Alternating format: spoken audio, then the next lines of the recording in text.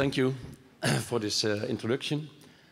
And I will try to set the stage for the discussions this morning. I can go back one slide. Sudhir and me will both speak about innovation. I will take a quite point from an academic university perspective, Sudhir from a utility perspective. And most of the things I'm going to state here are general terms. I know that many of my generalizations I will make in specific cases don't work. So I want to warn those people who don't know me too much, but I like to just make general blunt statements. Starting with innovation, my definition and my term of innovation is the original one, which was set out by Schumpeter, a well-known economist, where inventions are ideas which are made manifest, and that's what most of us are doing. And innovation is only happening when they're also successfully in practice. And I emphasize that because innovation is not just having a new tool, a new technique, but also making sure that it relates to market, it relates to economy, and all kinds of other aspects. The example I always use, Dor Oliver did a very nice invention, which they patented in '67 for a membrane bioreactor. It, in the end, only led to the real innovation after Yamamoto thought, well, we better throw these membrane systems inside the bioreactor instead of having them outside, leading to enough reduction in cost and management aspects to let MBRs become a full-scale technology for municipal treatment. My view on innovation is to need a few drivers. And not surprisingly, as a scientist, academics, what's really needed is curiosity. Only through curiosity you find new things, because then you happen to explore unexpected things. There needs to be awareness of technological challenges, and there needs to be awareness of what market demand. And an example from our laboratory, we're very much curious how bacteria can survive in saturated soda in lakes in Siberia. High pH, high soda content, and we knew that biogas needs to be desulfurized, and that could be very well done by these bacteria. And we had contact with parks, and the technology has been developed, but there's no market in the biogas market. The innovation came when we realized that on the gas fields in Canada, for the desulfurization, there's a really need for desulfurization, and there the innovation in the end was there. And the technology is then used. So innovation is a kind of knowledge cycle in the universities, curiosity-driven research, generating knowledge. We need some people who can bridge that knowledge from universities with the problems from practice. And if these bridges are there, we can come to innovation.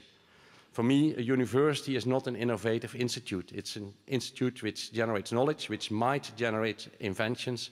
Innovations only arises once there is collaboration and interaction with the field. And what's needed for that is to get rid of these still very much present models for innovation, which are linear.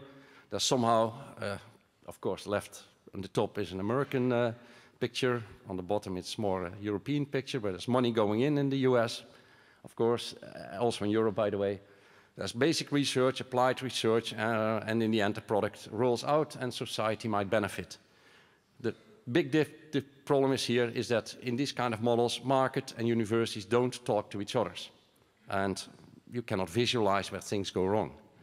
For me, this model, I cannot take the time to explain it in detail, but works much better where there's a need for interactions between engineers, scientists, product developers, and market people, and different interaction cycles. We don't need all the time to talk all the time together, but it should be recognized. And many of the innovations, many of the inventions, I should say, which fail, have some lack here in communication between the different areas. And what's also important, we need different partners, but we need one person who somehow has the entrepreneurship, the leadership, who is respected by the different partners, and we can motivate and drive the different partners. And that can be someone from one of the different partners, but if you have four institutes working together and they have 4 equal says, innovation is not going to work because there will be a lot of meetings and discussions instead of making progress.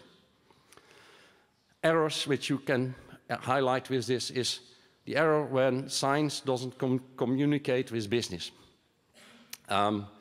That means there's scientific research, both in the hard sciences and the soft sciences, and also in the water field, you see this quite often.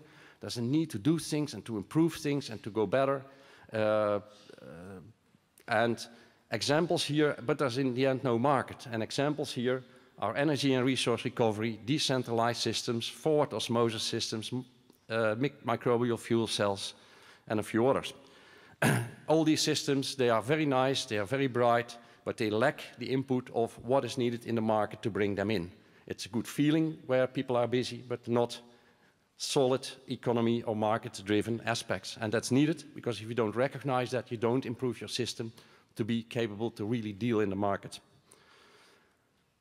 For decentralized system, for instance, that's going on already for decennia, decades, there's no real advantage. They are more expensive than the existing systems in Europe. I don't say it everywhere in the world, but in Europe, they're more expensive than the existing systems. There's no really breakthrough in it. They are very complicated often compared to the real centralized systems. There is a very good example that's called the PharmaFilter. It's a decentralized system for hospital wastewater treatment. This system has not been developed to treat hospital wastewater. This system has been developed because the hospitals want to improve their overall logistics inside the hospital, which require them to include a wastewater plant. So it came out of another benefit inside the hospital combined with the treatment, which captures nicely all the medical and other compounds, but which then generates the innovation.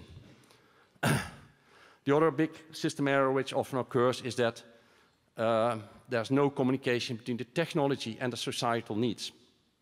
So society has needs, they are sometimes recognized, but also engineers can become extremely interested in a certain technology, try to push it and push it. It's a very much technology push understanding, but not seeing where the advantage. And the example I here use is the membrane bioreactor I mentioned before. It has been very hyped, and I don't say that membrane bioreactor, by the way, should not be used or have no use at all, but in the context of big, large-scale municipal wastewater treatment plants, again, with very much focus on Nordic countries, these installations, they have a higher cost, require more energy, more chemicals, are more complex than the existing facilities. And they give an effluent quality, but what you see in Europe, in most places, there's been a lot of research and development in the MBRs. If you look in the field, there's a lot of application of filtration systems if you want to reach a very good effluent quality, and there's been very limited research on all these media filtrations, etc., because they were already known, by the way, from drinking water application needed to be adapted. This is also showing here the MBR hype from the MBR website, the number of installations included, and you see that after a lot of early enthusiasm, the number of installations being installed over the last years is clearly declining. Very brief on aerobic grinder sludge. Again, not telling it. It takes time to develop a product. Aerobic grinder sludge, we started in 1995. The first full-scale municipal installation started construction 2010, 15 years later. And 1 or 2 years later, it was fully operational. But after that, it's going, I think, relatively quick. Because in the last 5 years, there's about 50 plants in almost all continents in operation, and even in the US now almost in operation. And there's a whole range under construction. And this is simple because these plants need only about 25–30% of the space of a regular municipal treatment plant, and the investment costs are in general about 20% lower than an existing plant. So there's a clear advantage for the introduction, and then it goes relatively quick. What are the success factors of such development? It's a simple technology which can be explained in a short cartoon drawing without too much complexity. I think the development, the presence of the waterboard system in the Netherlands has been very good for developing this system and quickly. The fact that we patented it is a success factor, has been a success for it, not now in the market introduction, but during the development. That we could make a national research program between waterboards, consultants, TU Delft, where people committed for 10 years and not for 1 or 2 years in the development, 10 years without any go, no-go decision along it. And we only, after 8 years, we sat in a symposium, and then someone said, hey, but you have a public-private partnership system. And we didn't realize how our system was called, what we were focusing on developing the technology and getting it into the market, and not how we were doing it. And That's also something which should be done much more often. And of course, there's one person, as I said already, who needs to have a lead there, and that's in this case was not me, but Helle van der Roest from the HV. There are limitations for academics to be involved in this kind of exercise. We are evaluated too much on publications and citations.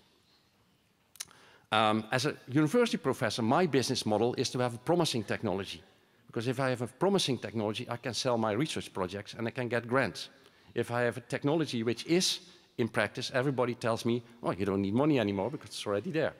So as a university professor, it's not a good business model to develop something which ends up in practice. You better your whole career work on something which doesn't get there, but where everything say, this is very promising. The third one is, and that's an even more serious one, of course, if you develop something in your group, in your lab, and you think about that idea and you have worked for a few years on it, it's very difficult to let a child go. And you have to let loose as an academic, and there's not good systems for that to entertain that or to stimulate that, because typically professors have the attention to keep involved as much as possible, even try to develop it always in an incubator inside the university. And that's for some technologies is very good, but for other technologies this will not work because you need the utilities to be involved, and you cannot do that inside a university. So conclusions, important for innovation is partnering and having right leadership, not designated leadership, but natural leadership. Curiosity-driven research is needed to get really breakthrough innovations, and very good definitions of where the problem is in your invention and solve that problem and not try to show that it's a very good invention. And the last one, what should be needed is better academic evaluation criteria for your impact on society. Thank you.